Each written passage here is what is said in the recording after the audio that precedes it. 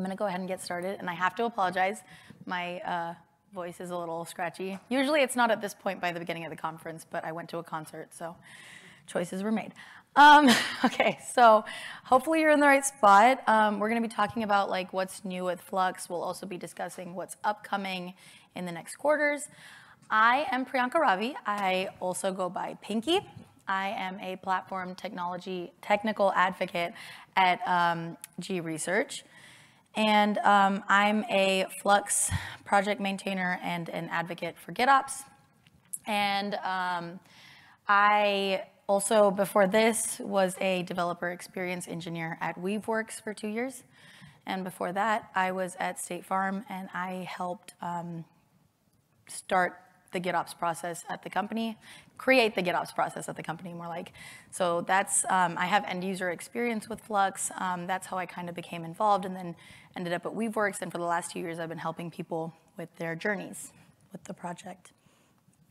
Okay, so I'm gonna start with like, what is Flux, just in case anyone's new here and they haven't had any experience with it.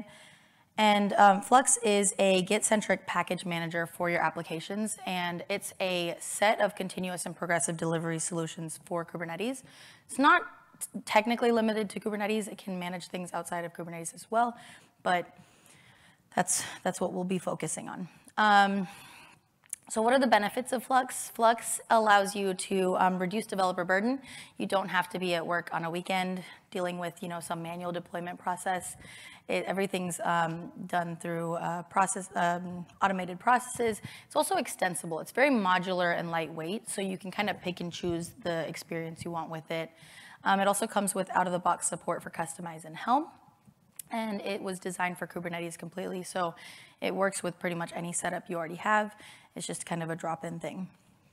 So Flux is a set of Kubernetes controllers. If you're not familiar with controllers in Kubernetes, they manage the lifecycle of objects, such as creation, deletion, updates, things like that. These are the controllers that are found within it. So there's the source controller, which listens for a source and then pulls in. So like your Git repo is an example, or an OCI registry, or a S3 bucket, whatever.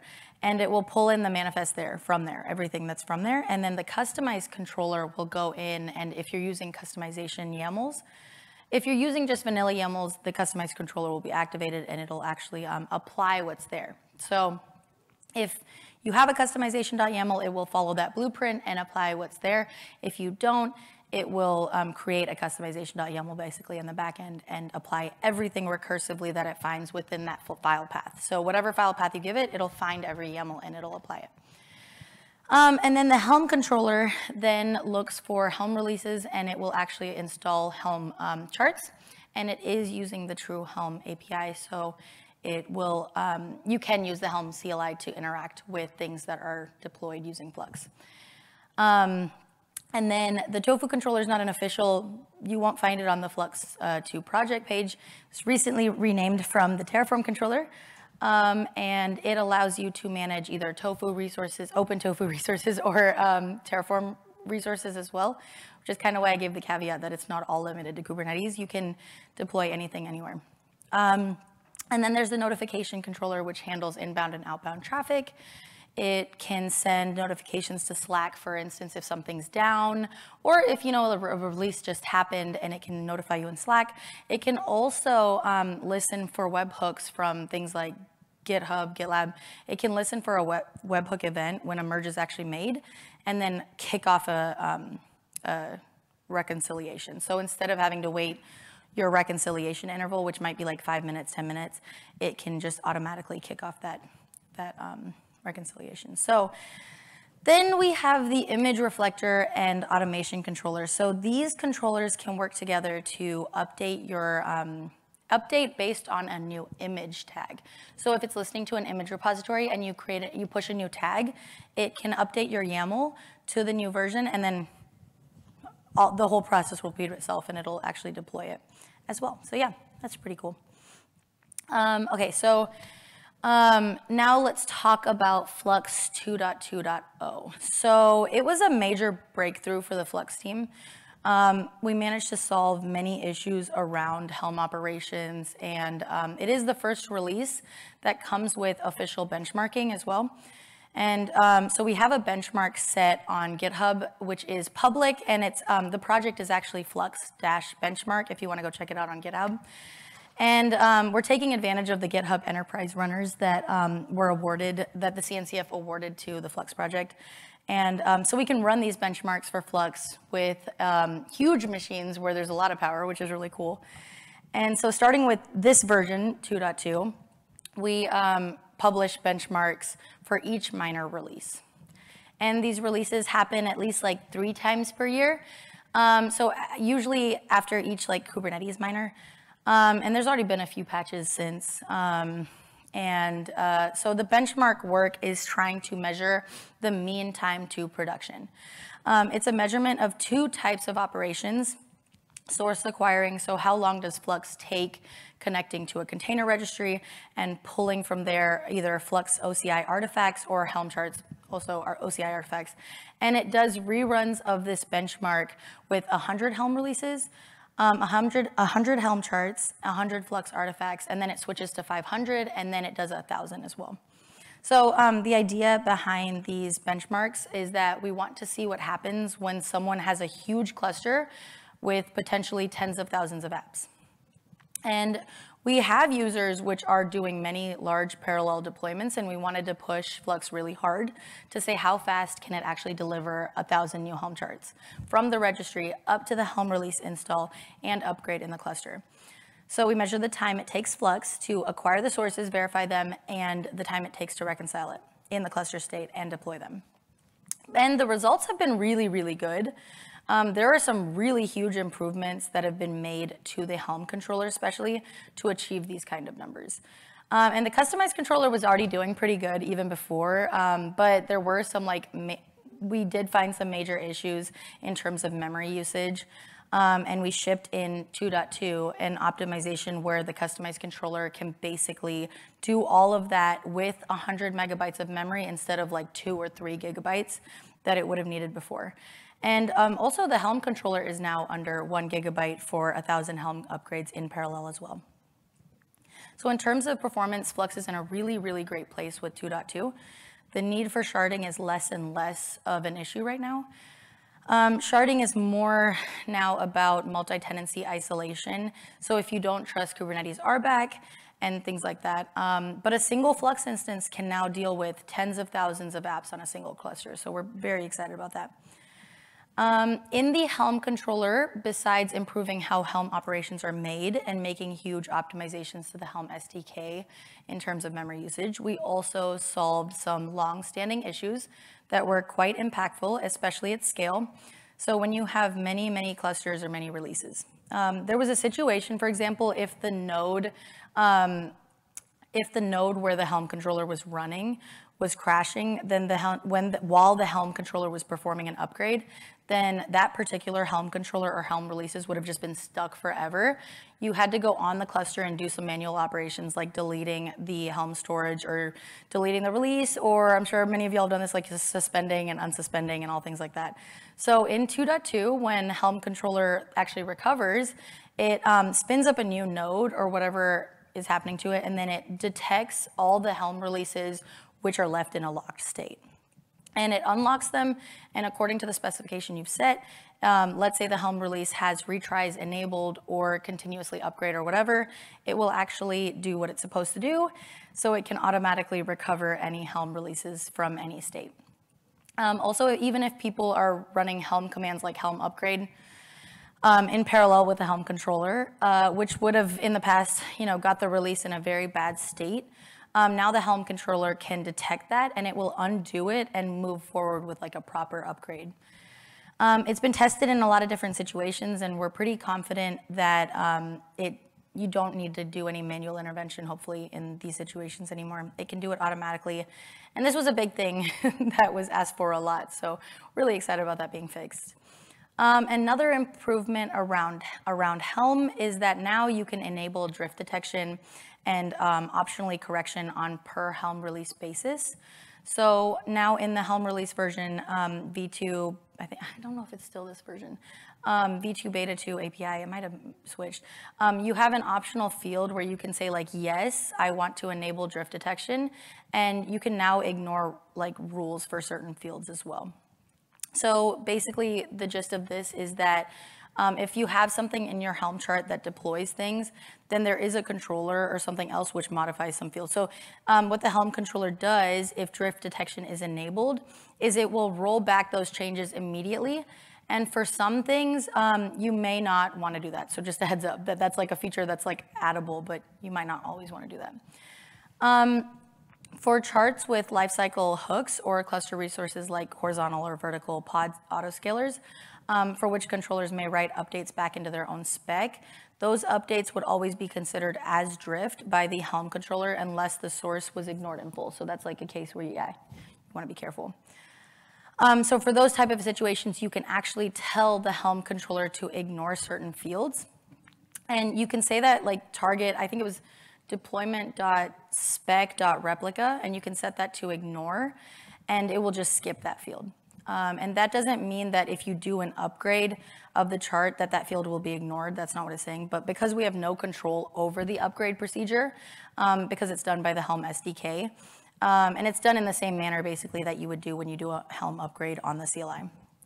Another thing that we've been fighting with is that Helm does not know how to patch custom resources. So if you have a custom resource in your Helm chart, what Helm does with it is if you update it in the cluster, it'll skip it. If you update it in the Helm chart, it will override the whole thing. So when we saw a drift detection, we couldn't actually run a Helm upgrade. So instead of doing that, the Helm controller runs the drift detection, drift correction in the same manner as the customized controller does with server-side apply. And all the cool things like that is developed in Flux. So the drift detection is a really solid implementation and solution that we have today. Lots of people have been waiting like 2 or 3 years for this change, so we're really excited about that, being able to deliver that as well. Other things that were shipped in 2.2 include an improvement to running jobs with Flux customization. So we have a way of doing pre-deployment jobs and post-deployment jobs with Flux with no Helm, just pure customized and YAMLs. There is a guide on that, actually, if you're looking for it. And all of these things are actually mentioned in a really great blog that was written by Hida. And so you can check that out in the fluxcd.io docs. If you go there, you can check out the blog. And so basically, there was a lot of issues where if you, for example, if you had a database migration, then you deploy your app, then you run tests and like so on. The deployment, the issue was with this, like, I'm trying to remember what I'm trying to say. Sorry, I got lost in my own thoughts. Okay, so let me start over with that, sorry. A lot of people have been using it like, so the customized controller, for example, is to do database migration. So if they deploy their app, then they run the tests and so on. They basically, you have directories that are left with no jobs that are doing stuff before the deployment, and then after the deployment.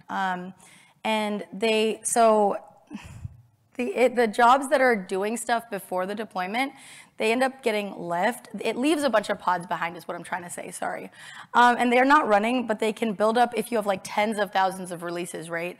They can build up and they end up just being there and they're no longer there in etcd. And then you need to run like a different job to do the cleanup.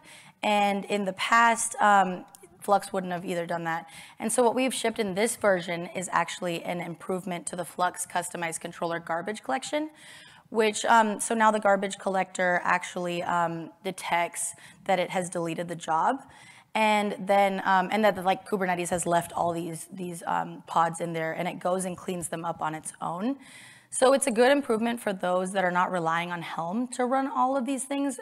They just want to deal with YAMLs and not mess with Helm, but they don't want all this trash laying around. Another improvement is a feature where the customized controller can now restore the cluster state after you do edits on the cluster, with something else other than kube control. So this was an issue before. And so like the thing being fixed is like if you use Lens as an editor and you mess up your production cluster, sadly Lens does not act as kube control. So it has its own manager name and you can mess up the cluster very, very badly. And the problem was that Flux would not undo these changes. It will just merge the git state with whatever you did in Lens, and it just makes a huge mess, and you'll have no idea what changes went where, and so on. And so now you have, like, we now have a new flag in the customized controller, and when you, as a cluster admin, when you install it, you can configure there the actual Lens field manager name. You can set field managers that are disallowed from making changes on the cluster. And what will happen is like now by default, Flux undoes all the kube control edits. And it will also do the same stuff with edits made by Lens or K9s or any other editor that you're using. The only thing is that you need to figure out what the field manager is. And you just have to configure Flux to do that. Other major improvements have been made around integration with Cosign. For the OCI repository and Helm charts, there was a talk at KubeCon actually about this as well. Not the last KubeCon, the KubeCon before that. And that feature is about the possibility of verifying the identity of the keyless signatures when Flux pulls these artifacts from the container registry. So now you can say, not only I want the Helm chart to be signed, you can actually say, I want the Helm chart to be signed by this authority from this repo by this GitHub action. And it allows you to do very strict policies on what entities allow you to change your cluster state. And so now we got Cosign keyless signature on pair with OpenPGP, where you can actually specify exact identities when you use the verification. And there are 2 optional fields in the OCI repository, and the Helm chart template, which is called match OIDC identity. It has a subject and an issuer, and you can write a regex expression, or you can put the whole string of the subject and issuer to verify that as well. We now have Flux Bootstrap command, which works with Gitea servers, self-hosted or the hosted version. It has full coverage in Git now, in Flux now. It can do Bootstrap. It can also do webhooks for Gitea. It can also have receivers and so on. It has full support in the same way we have for GitHub and GitLab. We have also completed the Bitbucket server and data center implementation, so Flux Bootstrap knows how to do that for Bitbucket data center, but we didn't have support for commit status updates. We had it only for Bitbucket Cloud. So now we have finalized the data center and server implementation, and we can also do commit status updates from the notification controller as well. And we've also added safeguards to both Flux install and Flux upgrade. So now if you try to do a Flux install over a cluster that is already bootstrapped, the Flux install command will halt and verify that you really want to do this. It'll tell you you have already bootstrapped and this is the version and so on. So it prevents any accidents that would mess up the cluster. Another thing is when you do Flux version or Flux check on the CLI, we now show you the version installed on the cluster and we tell you if the cluster was bootstrapped or not. That was an issue that some people were having. Another thing on the Flux CLI around Helm releases, if you change something in the Helm release in the values of the Helm release, the Helm controller does the upgrade actually fails. The changes that you did are wrong or the Helm chart is not backwards compatible and it fails. There was no way of retrying that operation before in those situations. So unless you went to Git and like actually changed some values and forced it, the Helm release, you know, it can fail due to various reasons. So, such as maybe you didn't have enough capacity in your cluster for the rollout to actually happen. You'll see the Helm controller that fails and sets the Helm release to a failed state. And even if the capacity is increased, there was no way of telling it to retry without changing the configuration in Git. And so we have added a CLI command and an annotation, so you can do it both via the Flux CLI or directly in Git by adding the notation to the Helm release. No changes in the values of the chart itself, and we actually have 2 flags.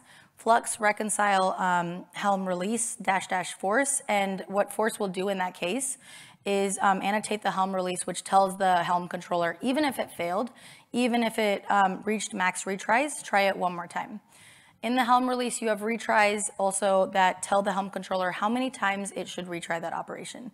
And so let's say you have set the retries to 3 and usually it works, but for some reason it got to the maximum retries and it can't move forward for some reason, and something happens to your cluster and you wish to reset those retries without changing the configuration again, we also now have a -- reset flag for the reconcile command, which sets an annotation again, so it can also be done through Git, which tells the Helm controller to reset the count to 0 and do all the retries again. There's a lot more changes in this version. I tried to pick the ones that I think are the most exciting, but like I said, you can go read that blog post by Hida as well and get more information. Briefly, I'm going to talk about what's coming up in the roadmap for 2024. For the first 2 quarters, the first priority is general availability. So we're graduating almost 80% of the Flux APIs to GA. That's the goal. And for now, there's only a few in GA, such as like the Git repo customization and receiver. And this year, we're promoting all the Helm constructs to GA. Which means we basically are telling you that we're not going to break anything. We've been good about this in the past, always backwards compatible and stuff like that. But now we're promising that that's not going to happen. And we're also doing the same thing for the image automation resources as well. Yeah. Another thing that we're doing is, aside from GA, is adding features to Flux. That's another focus. We do have an RFC process in place, and we're encouraging people who want to add these features to Flux to also help maintain them in the long run, because it's a lot to have to add these features and then know that we're all going to be maintaining it in the future as well. So the first one is we're going to be shipping a notary integration in the next Flux version. We already have cosign integration, but if you've seen the Bitnami announcement that happened, all Bitnami charts in Docker Hub are now signed with notation. So notation is becoming so popular that Flux should definitely be able to work with it. So a big thanks to Microsoft for contributing this feature. And it's been a long journey. They did have some issues and there was some refactoring, a lot of refactoring that needed to happen. But this should be available in the next release. Another thing that is happening is that the people from Ericsson, together with the CDF organization, they had a lot of use cases for Flux and they wanted it better integrated with Tekton. So they are contributing the CD events integration in the next release. So basically, we're going to allow for Flux to react to CD events. For example, Tekton does something like creates an OCI artifact that it can tell Flux to reconcile it by sending a CD event to the Flux notification controller. So we are extending the receiver with CD events, and later on, we want to make Flux translate all the Flux events into CD events. So then Flux can tell Tekton, hey, I deployed that. Now you run the end-to-end test or something, and then you can call me back and I'm doing something else. CD events is very nice for being able to mix together different components of your platforms, and we are very thankful to Ericsson for doing all this work. Other things that we are moving forward with is Helm OCI improvements. We're going to allow a Helm release to reference an OCI repository. So we're expanding beyond what Helm, the CLI, and the SDK can do as well. You'll be able to pin a Helm chart by its OCI digest. So even if a tag is not reliable, you'll be able to, people can override them and things like that. You'll be able to use the OCI digest for that. Another interesting thing people have asked was being able to deploy on staging only release candidates of their Helm charts. So they don't want the stable releases in their staging clusters. They only want it in the production clusters. And Semver doesn't allow you to do that. So if you write a Semver range, you can't say only pre-releases. So we are also adding this feature where you can filter the regex with versions where we apply the Semver ranges. So in the future, you can say like -rc goes to staging, and if it's -test, it goes to the testing cluster, and so on. It basically gives you the more power on how you can do things with Helm and direct Helm automated upgrades. And yeah, and big thanks to Sule from Control Plane for contributing the Helm OCI enhancements there as well. All right, so I hit on this briefly a bit ago, but I did want to mention like a couple of other things that are in the Flux ecosystem, maybe a little newer. So the first one is the Tofu controller, which was previously known as the Weave TF controller. It's a controller for Flux to reconcile OpenTofu and Terraform resources in the GitOps way. So it's still using like the whole Flux process. And so with the power of Flux together with OpenTofu and Terraform, the Tofu controller allows you to GitOpsify infrastructure and application resources in the Kubernetes and ISC universe at your own pace. So you can manage things that are even outside of Kubernetes. Obviously, it has to be running, the controller runs in Kubernetes, but you can have it stand up things outside of Kubernetes as well, which is pretty neat. And then another thing I wanted to mention is also Capacitor. So it's a GUI that acts as a dashboard for Flux, where you can get quick overview about your Flux resources and application deployments to debug things very quickly. It's a pretty cool UI. I included the link here as well if anyone's interested in checking that out. And there's also like a whole blog post on that as well on our docs that you can go check out. So I wanted to leave with this. We really want to strive to make Flux sustainable. Things have happened recently that were a little hard for our community. And so we really want to invite the community to help us shape the future of Flux. Like I mentioned, we have in place an RFC proposal process for new features and enhancements. We're very keen to work with the community on RFCs and drive the project forward in a sustainable manner. Like I said, we're really inviting people, if they have like an RFC, to then also help maintain it, and then they can become maintainers on that controller.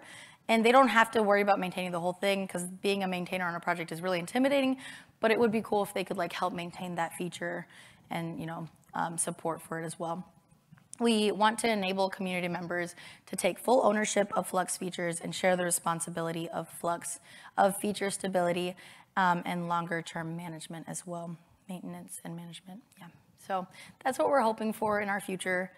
And yeah, you can also go there and check that out as well.